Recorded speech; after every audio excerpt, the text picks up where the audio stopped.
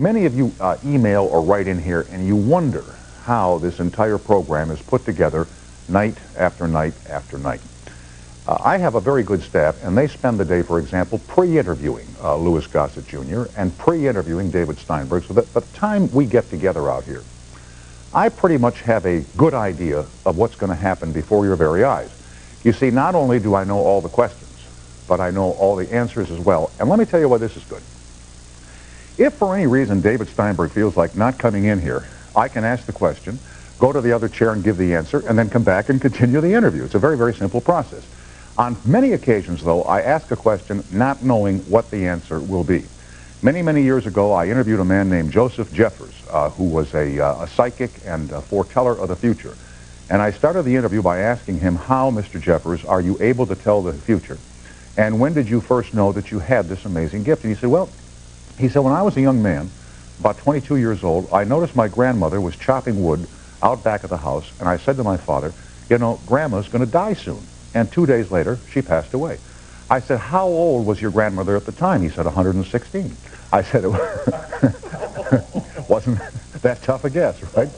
And then the other time I didn't know the answers to all the questions was when we interviewed the Dalai Lama for 1 hour on NBC.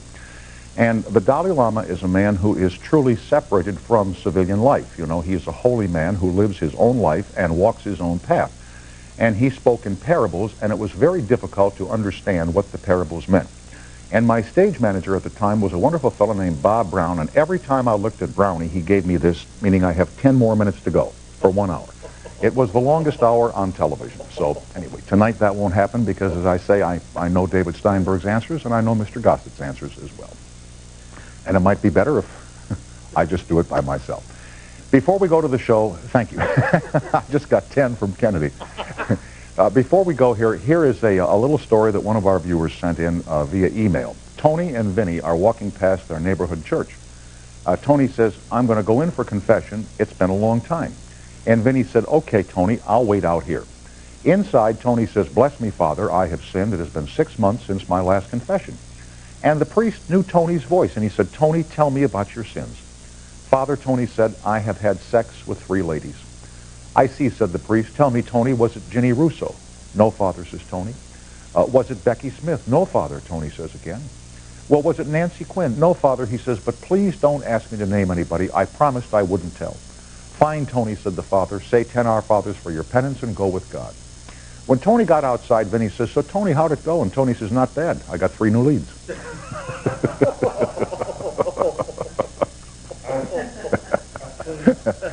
Little tabernacle humor from our friend Rob in Aston, Pennsylvania. Thank you, Rob, for sharing that story with us. If you have complaints, Rob is in Aston, Pennsylvania. David Steinberg of, let's see, this man's career has been divided now into 3 parts. That is the actor, stand-up, and director, and the great Lou Gossett Jr., Academy Award and Emmy Award winner with a brand new project for the Showtime Television Network. Settle back, fire him up. Thanks for watching, everybody, and welcome home, all. We'll be right back. And you see how many Canadians you could get to say sorry without any reason. So, if you're just sitting in a crowded elevator, and you're in Canada, and you say sorry, you get 1 sorry right away. Oh, sorry, they'll say right back to you. But the trick is to get 2 or 3 sorries. You say sorry, they'll say, oh, sorry, and you just look that way. Sorry, they'll say sorry. You can get 2, 3 sorries. They apologize for having done nothing. For having done nothing. Yeah, they're just sorry. They're just sorry. Yeah.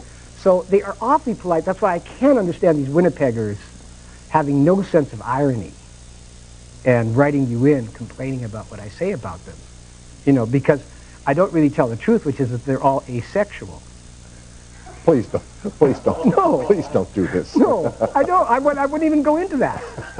I'm not going to go near that.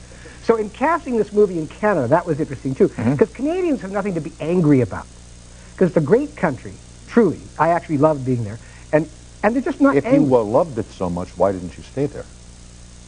What do you mean, like if it's Russia, I should go back? No, but it's not Russia. It's Canada. It's Canada. It's your home. Yeah, it is my home. It's the land of your birth. Yes, but I like to come here and trash the President of the United States. That's my job. I got you. Okay. Yeah, I'm a political satirist to some degree. So in casting the movie, I have a very keen director's eye. I really do. So, and I'm very detailed about how I cast. So I was looking, I couldn't get any angry Canadians. And I needed the boss's secretary to have some authority of some kind. Mm-hmm. We just couldn't find her.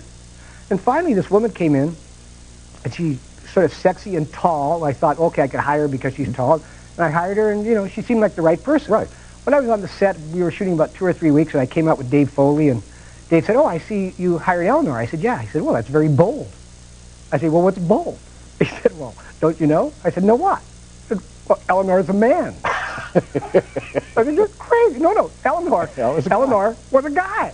So then I, you know, with my keen director's eye, I took another look at Eleanor, and she looked a little like Bill Walton, actually, you know. She had these big hands and, and these big forearms and big feet. She was very good, though. She was very good. You know, what I do is... And is she in the movie? Oh, she's probably the best Canadian in the movie, actually. But I mean... Yeah, she is in the movie as a woman. Right. As a woman. And she lives as a woman now?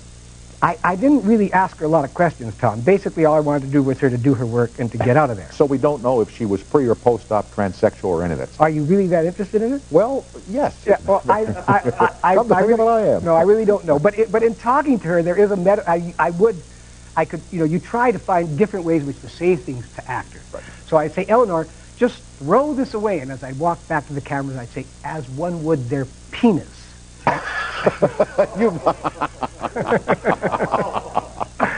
So, you know, I wondered how long it was going to take. It's usually about 8 minutes in. You get.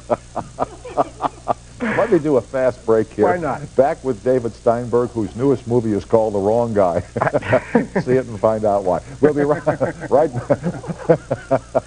we'll be right back after these messages. David, I have a question. Sure, Dad. I just spent the last few days walking around the Missouri State Fair here in Sedalia observing the human carnival, and I've noted that you seem to be quite a student of human behavior yourself.